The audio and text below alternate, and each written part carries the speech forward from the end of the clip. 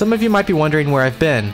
Well, I was doing RFD until I started asking too many questions. Questions which would bring forth many more questions and add pieces to the puzzle for future accomplishments within this series. So you could say I've been on the hunt to just begin to understand how every aspect of this game works, even the most obscure.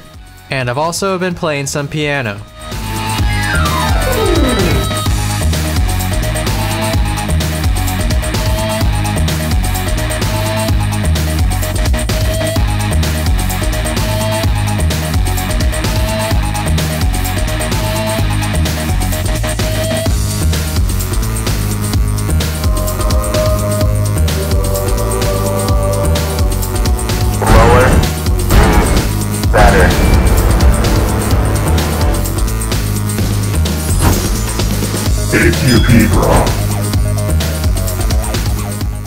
In today's episode, some might say AQP Bra will pretty much be hacking his way through the entire world of Gielinor to complete these quests. But guess what? People like him also exist in the real world. I know, scary, right? Well, don't worry. By using Dashlane, you are able to protect yourself for free from a variety of threats to your online information. Yes, free. Dashlane first provides you top-notch security by notifying you with their dark web monitoring feature. This feature tells you in real time exactly when and where a database leak online occurs. If this isn't enough to make you Rendi-proof in the real world, well, you are also able to generate enormous passwords as well as autofill these passwords in a flash for all of your favorite websites. These passwords are all organized for you into one highly encrypted location within the Dashlane software, and Dashlane doesn't only stop at protecting your passwords, but they can also save and autofill all of your personal documents such as credit cards, passports, and IDs. They also provide a VPN within their premium features for if you ever want to go as far as to keep that IP safe with private browsing. And they are our wonderful sponsors for today's episode of Lower the Better, and if this product interests you, then you can try them out for free on your first device by going to dashlane.com/Rendi.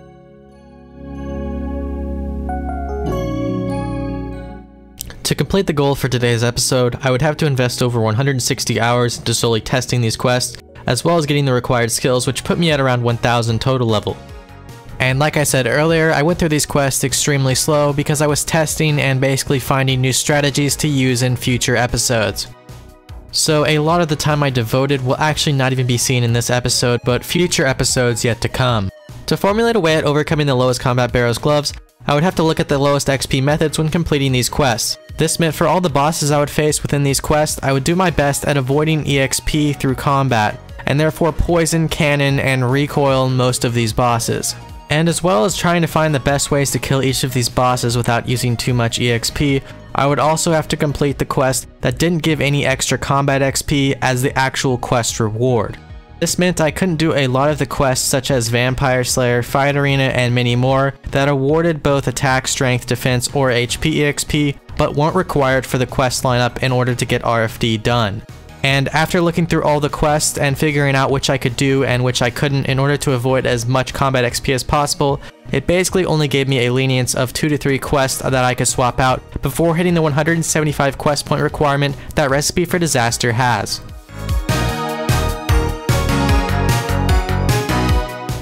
Unfortunately though, even though I avoided most quests with combat XP, a lot of the sub-quests in RFD actually did require quests to be done, which do reward you with combat XP.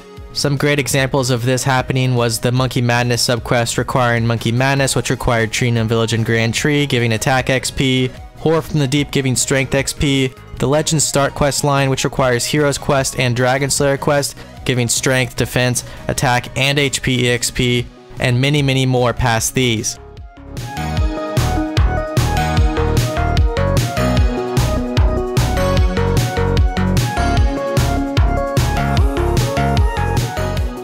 Hit points experience was yet another factor in my overall combat level because there were some quests such as Witch's House required for the final boss of RFD, which granted solely HP EXP and a lot of it.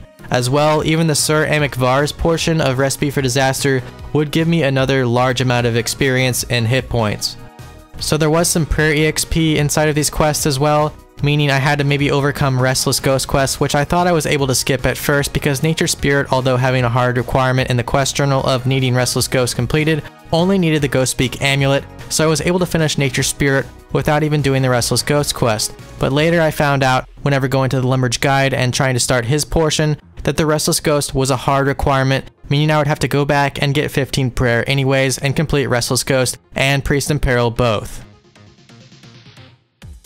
And speaking of prayer, I actually had to minimize my prayer EXP throughout the entire quest list up to 175 quest points, and this was because some quests give prayer EXP in the actual quest, such as killing Gas in Nature's Spirit, which is required, and Shades of Morton, which gives a lot of quest points that I needed as well whenever burning the shades at the pyre. And one example of this, which I skipped entirely, was Animal Magnetism, which requires Ectophile, which would give you prayer EXP making that Ectophile, because I didn't want to get so close to 16 prayer and possibly ruin that decimal combat level, which would be the lowest in the game. So from here, after all these quest rewards, I would be melee based and I would be sitting at 45 combat. That is before I had to decide what to do about the Darrow portion of the Monkey Madness reward, which also gives combat XP. So later in the video, I'll talk about this a lot more, but I'll get into details on how I went about trying to get around this Darrow reward, and if I do not get around it at all, I'll also have to decide which is the best option of the two to pick in order to lower the decimal on my combat level to the lowest possible digit. So at the very worst, after Darrow's rewards, if I were to accept them later on in this video, I would have to make sure I did not get above 962 HP EXP after doing all of these quests. So it was a little bit of a nail biter, but I did have quite a few bit of XP to spare in case I needed the HP EXP on some of these quest monsters. But before I even got to the point of deciding what to do with the Darrow requirements, I basically went ahead and did 100 quests overall in order to get the 175 quest points, skipping a lot of those large quest point reward quests in order to do the lower quest point rewards and remain the lowest combat level. Now I just showed you the final stats I would have based on whether I would have to take Darrow's training or not. And this meant I would have a lot of range EXP to spare, and therefore I wanted to go about using a cannon for most of the quest bosses to avoid HP EXP and use a lot of that remaining ranged XP. So because I had all this range EXP to spare, I would definitely be using a cannon to kill most of these bosses and quest NPCs. But there were some NPCs and bosses I couldn't kill within these quests that were immune to cannon, or the area itself I couldn't set up a cannon in, therefore I had to rely on recoils and poison damage to get rid of these NPCs. Now NPCs I would be able to utilize a cannon on would be of course quest bosses, but also those smaller NPCs that I would have to kill, such as the skeletons and ghosts in Melzar's Maze. But later in that same quest, as an example, I wasn't able to even cannon Elvarg because he is immune to cannon fire, therefore I had to poison him, then force move through a stalagmite to pick his head off of his body. Now a lot more NPCs that served as examples of what I couldn't cannon was maybe the Dagonoth Mother from Horror from the Deep quest, which actually is immune to cannon even in its range phase, so I would focus recoils for this NPC, and other NPCs I would use poison on, like the Witch's House experiment. Now a lot of these quests actually required HP EXP to be gained, and I couldn't cannon, poison, or even recoil some of the NPCs that I had to kill. A great example of this would be Chompy bird hunting and the later Scratch RFD subquest, where I would have to kill a Chompy and a Jubbly only using Ogre arrows and the Chompy bows respectively. So if you all didn't know, you can actually bring a cannon down underwater as long as you bring it one piece at a time. But the problem is, even if you were to do this, well, you can't set up the cannon. Therefore, the mudskippers and the crabs, I would have to grab aggro on, hopefully not hit any damage, and then recoil them down for their hides and crab meat respectively. But unfortunately, I found out that, well, if you teleport out with any mudskipper hides on you, they vanish, and therefore I wasted a lot of EXP just teleporting out of this room.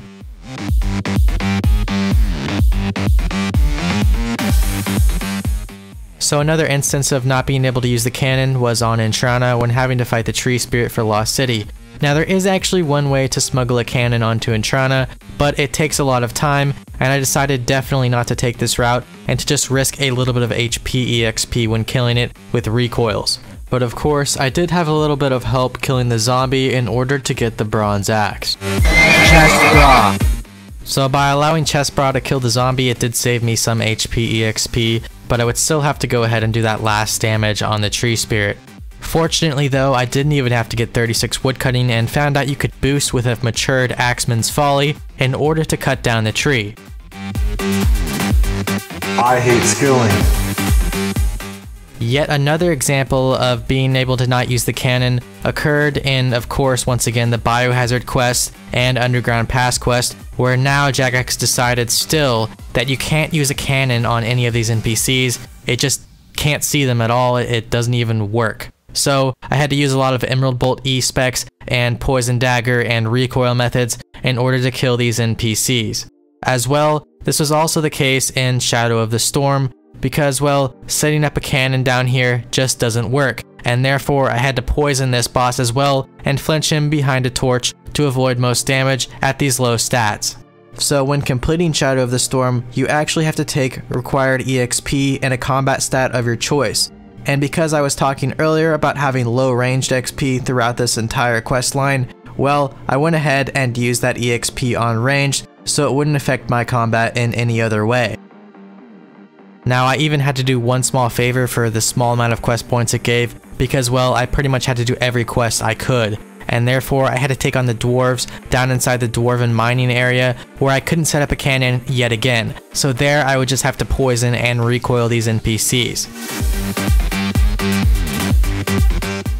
But one NPC I could cannon later on in this same one small favor quest was that of the Slagolith. And so I used a safe spot from the initial spawn of the Slagolith to cannon this NPC, and whatever weapon you're wearing whenever you actually hit the Slagolith doesn't matter, as long as your pickaxe is equipped the very tick the damage hits this NPC, and that includes even a cannon.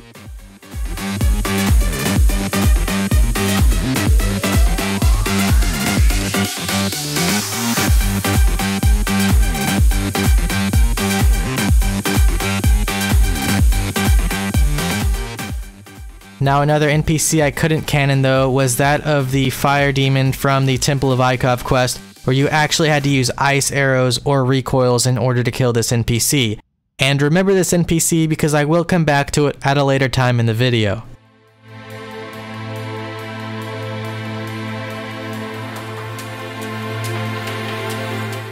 And there were even some instances of NPCs that I wouldn't have to kill at all, where you would normally read in the quest guide that these NPCs did have to be killed to continue on to the next portion of the quest. So later in the same Temple of Ikov quest, you could see a great example of this by me skipping over the entire kill of the Knight of Armadyl in order to pick up the Staff of Armadyl, and this was done by taking the Knight of Armadyl to its very border of its aggression zone and putting it outside of the wall to where you couldn't be in its line of sight.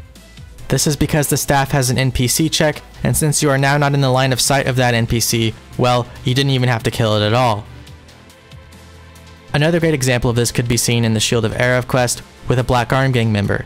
Traditionally speaking, a Black Arm Gang member has to kill the guy in the supply room in order to get the Phoenix crossbow. But fortunately, if you just telegrab this Phoenix crossbow on the Phoenix account, or just buy it from the GE and then go to the supply room and trade it over while still in the supply room, well, you don't actually have to kill that guard at all on the Black Arm account. So speaking of Shield of Erev, you know how I said earlier I was going to be going about most of these quests solo? Well, unfortunately, I can't do that with the next quest, Heroes, so I'm actually going to have to go to the clan chat and see who is available to help me with this portion of the quest.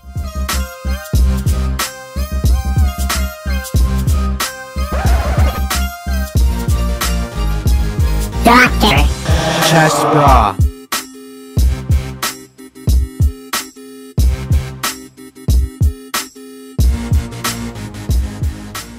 So Chestbra has done his part of the quest where he lures this NPC in here, and all he has to do is basically pick up the key that I get from the drop of the NPC. So I'm gonna go ahead and hit on this NPC, get some HP EXP, but only a little bit to poison him and finish off the kill.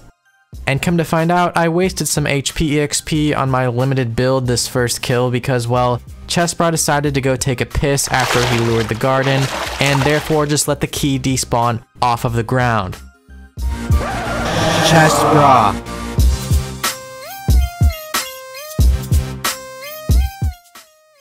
So now I would have to kill this NPC yet again and get more HP EXP and hope to God that Chestbra would actually be at his computer. But don't worry, at least he got 5 candlesticks. We interrupt this program to bring you Makers.com. That's right, today is the very first day that this channel has a merch store. And because I believe in giving you all something physical in return for your monetary support of this channel, well, my merchandise is going to be my main focus, being that I don't even have a Patreon or join button here on this channel. And hell, who knows, maybe with all of your support, next year I can make it to RuneFest and watch that award ceremony rather than sitting at home like I am this year.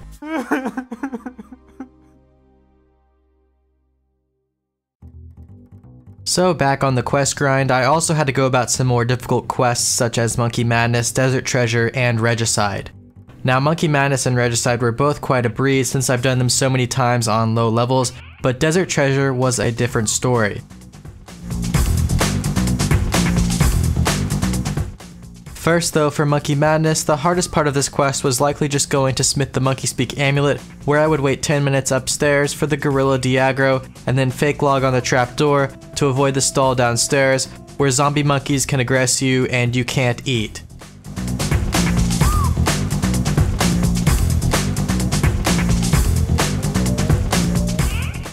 As well, I had to deal with the demon at the end of the quest, and I did this once again by running to the downstairs trapdoor on the initial demon spawn while ticketing his magic attack, and from here I would go back up, find the demon despawned, and then safely set up my cannon.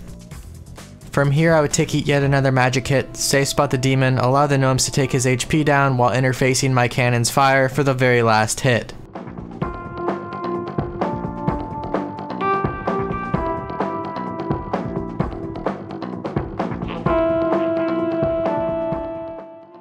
Now for Desert Treasure, I initially expected this to be a breeze, but well, since I am soloing the quest, some of the bosses were a little bit more difficult.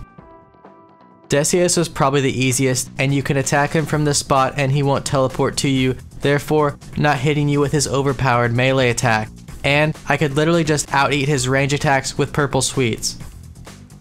Farid, the Smoke Diamond boss, was also relatively easy, but did require a few attempts, and being able to kill him with only the 30 cannonballs loaded into the cannon was quite hard from a safe range behind the gate.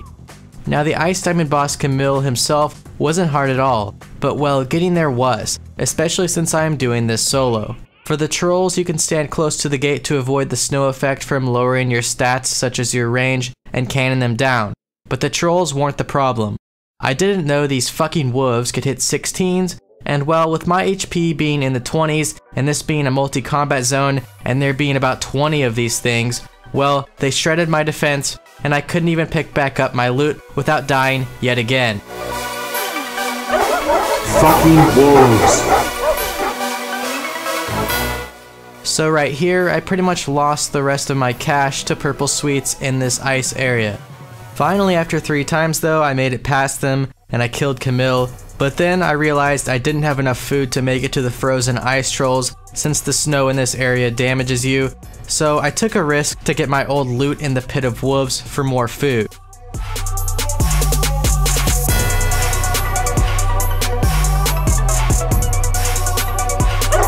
Fucking wolves. And yeah, the risk didn't pay off at all. So from here, I finally made it through the wolves after dying yet another 2 times, and then made my way to the ice trolls. Well, I made it to the ice trolls, but forgot to bring restores, and I didn't think ice cubes had such a high defense level.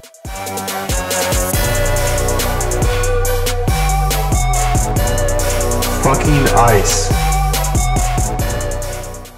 I literally could not break them after 30 minutes, so time to go through the wolves another 3 more times, but this time with restores.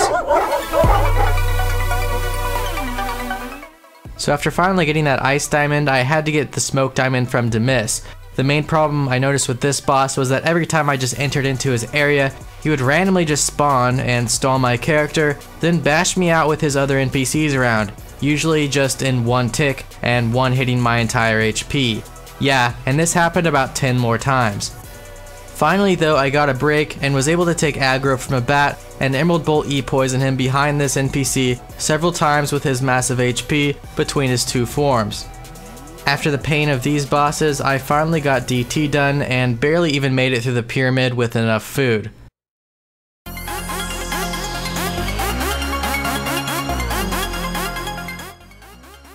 So I needed every quest point I could get as described earlier in the video, and therefore I did observatory quests for a possible 2 quest points. But after doing the entire quest, I found out I got the one constellation that I literally can't do, the one that gives me 900 hit points experience, and the skill I would be closest in to leveling and therefore leveling up my combat decimal. Fucking Leo.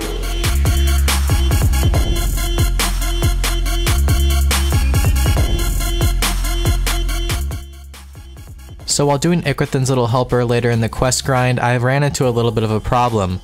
The scarabs popped up on my way to the final boss, and well, they poisoned me, and I really didn't want to be poisoned for this boss fight. So how did I cure that poison with no anti-poison? Well, I just died.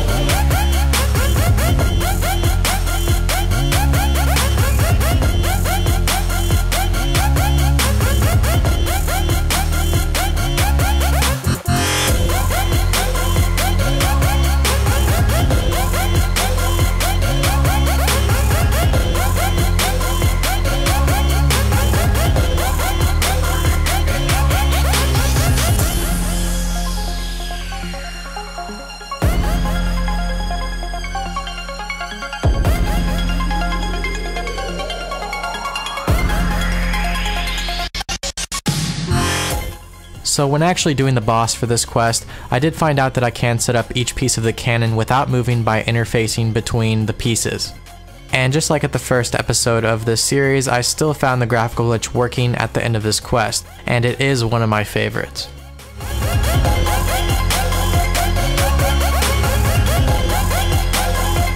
Also, when doing Twibuano Trio, I found a cutscene which actually has almost no tab locks for your inventory, prayer, magic, etc.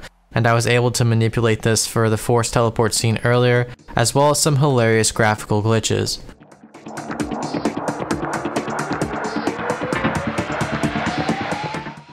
Now, dumb enough, from Death to Dorgeshin Quest, if you accidentally somehow pick up a crate the exact tick a duck moves next to you into that spot, well, it will swim inside of an empty crate. So I'm not even sure how I did this next one, but I'm sure it'll be useful for a lot of skillers. It's either resulted from me dying 3 times in the cutscene up until this point, or actually just killing too many of these ice fiends in the cage before attempting to leave. But either way, I was able to leave the cage without actually getting the 40 attack XP you normally roll whenever doing Cold War Quest. Therefore, a skiller could negate 40 attack XP off their account if their account is already ruined or they wanted to stay low EXP. 0 attack XP, baby. Little known fact as well, but if you somehow manage to smuggle out the full effects of the penguin suit, you're actually fully immune to NPCs which are normally aggressive to you. Similar to the cannon placement shown earlier in the tourist trap quest, you can actually set up a cannon during Shades of Morton when you're not really technically allowed to. So, typically speaking, you cannot set up a cannon in the area of Morton, but if you do go south of that area, across the bridge, you can lure Shades over and place your cannon down just fine. In my adventures, I even attempted to smuggle out the Xanac crate by combining some very odd quests and tile placement while using the dragon token, but unfortunately this did not even work.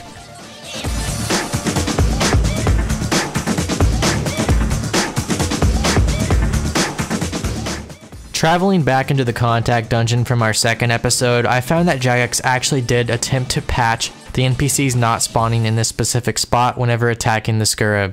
And when I say attempt to patch, well, now the NPCs spawn, but they don't even attack me for some reason. In the Goutweed portion of Edgar's Ruse quest, it turns out if you get hit by one of the trolls in the supply room, well, they won't kick you out as long as you interface because they'll think you're in a totally different room, even though your screen might go black and, well, you can't really move.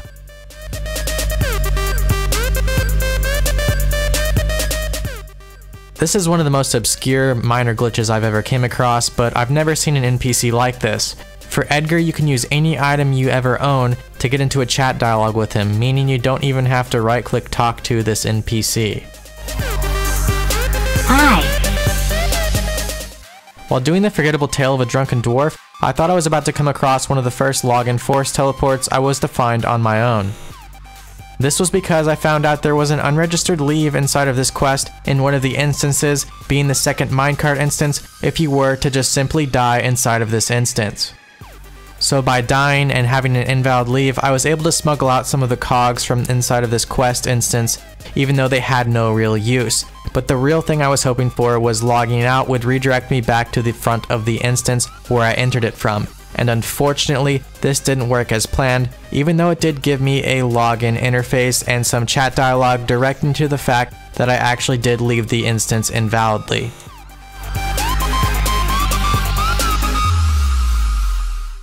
Probably the most OP find though was by not myself but Chessbra.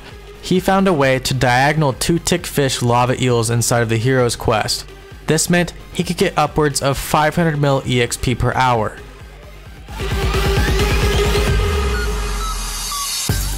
And I even almost forgot to mention 1 tick haircutting.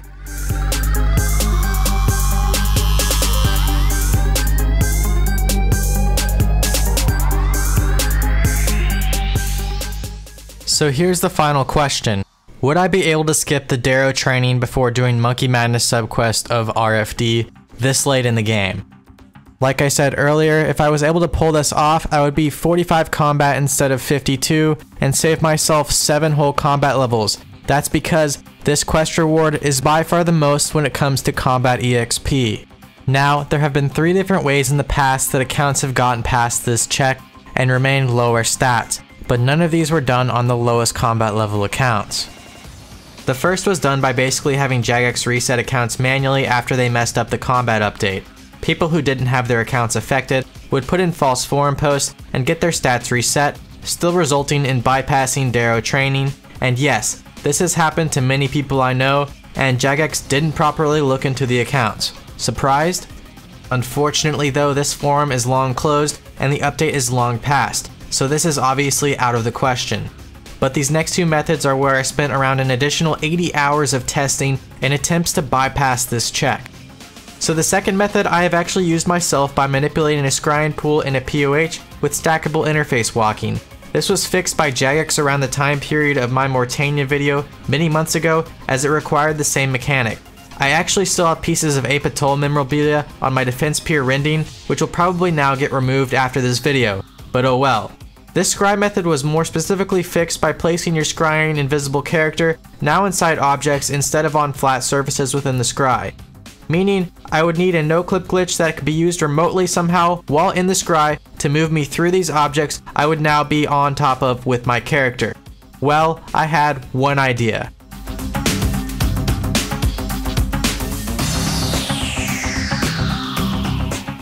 With the help of my friend Sam, I was able to manipulate a known way to smuggle off a Pugil from the stand in a player-owned house. The reason we did this was to attempt to use the actual effects of the item itself. This is because we found out that this item has force movement no-clip properties. When hitting your opponent with this smuggled free walkable weapon, it will move them 1 square to the right side of the character with the Pugil, even through walls, but only once your agility hits 0 on the account being hit.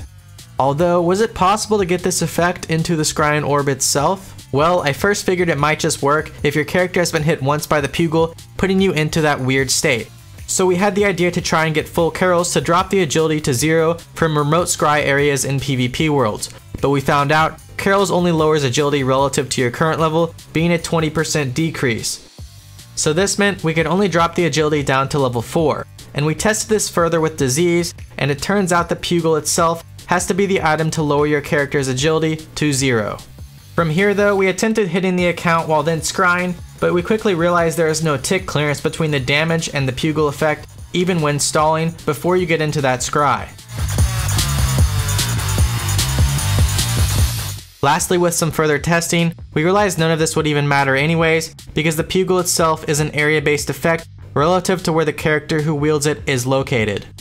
We would literally need to have an account with the fully smuggled Pugil outside in the real world, not in a POH. So I formulated yet another way to smuggle out the Pugil's attack styles and animation to further attempt to smuggle the entire wielded item.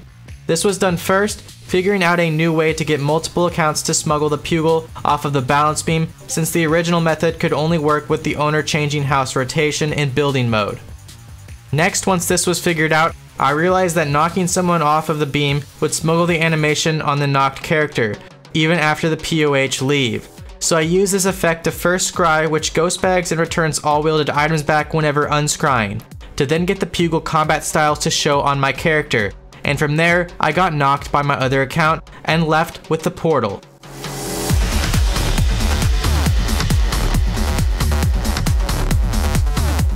So now I had both the Pugil animation and the Pugil attack styles smuggled outside of the portal, but I needed the entire item. This is where I attempted to ride magic carpets, minecarts, and even use last man standing. I attempted to do these because these actions and minigames all returned wielded items back onto your character whenever you were through with them. So if the Pugil was just unpainted, perhaps it could return painted and in full effect to my character outside of the POH by these means. Unfortunately though, it didn't work. So, no clipping through a scry I deemed was impossible, and therefore...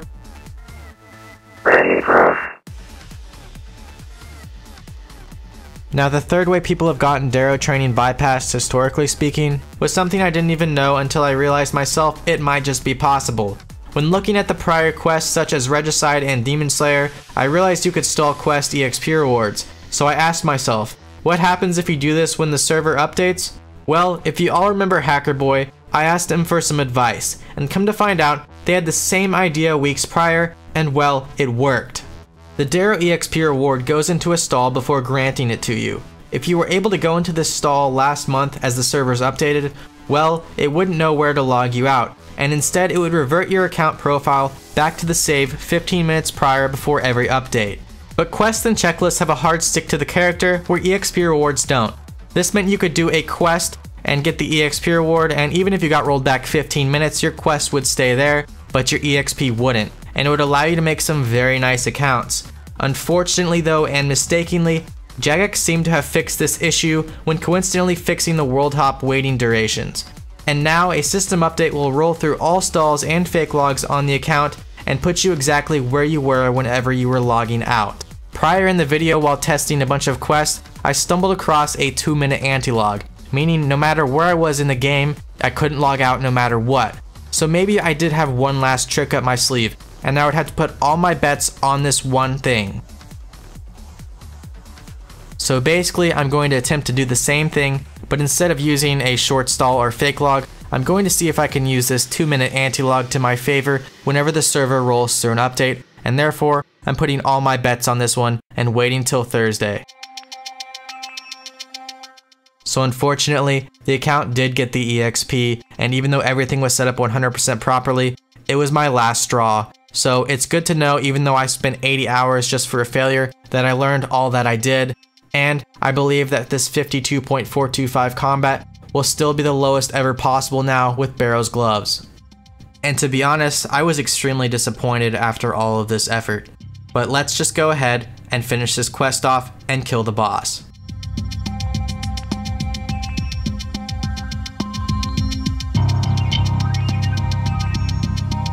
Hi! So red click actions have some very weird properties, and they will actually stop an NPC in its tracks that you last attacked as long as you keep spam clicking a red click action at least once every game tick. So what am I going to do to kill this boss at such a low level? Well, I'm going to click.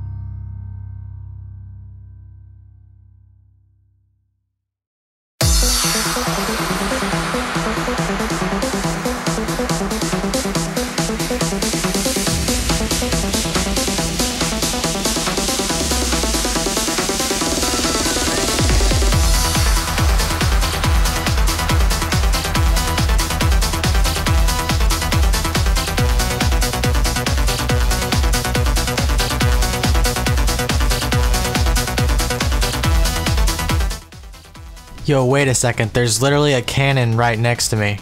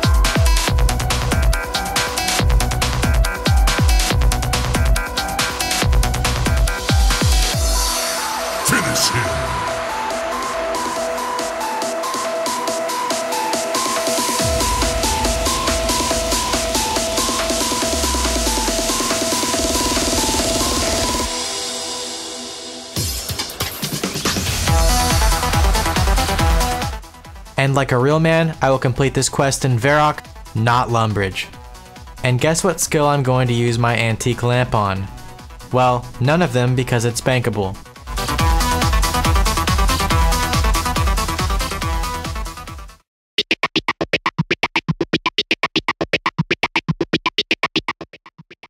Okay, well everyone needs to fashionscape their accomplishments, and based on the comments section, I've decided to do just that. But unfortunately this weapon is just a little bit underwhelming for being a 175 quest point requirement. So do you all remember that boss I told you to remember earlier in the video? Well, we're gonna go back there. So I had an idea earlier when testing the cannon on this NPC. What I'm going to do is have another account at that same point in the quest Temple of Ikov as shown earlier. On AQP Bra, I'm going to set up a cannon in a very specific spot. Then on the partially quested account, attempt to block off this NPC in a select area. Now I recently had a tweet asking me how a certain someone got an anger weapon into Varrock Square, but that's when I abruptly explained to him, well that's why he's in Varrock Square, because he can't actually move with this weapon. So you can interface on a teleport to keep an anger weapon on, but from there you're stuck. But guess what? With my cannon constantly trying to attack that fire demon, I now have a stackable interface walk. So now I can take my cool new sword, along with my newly acquired gloves, and bank stand like a pro at the GE.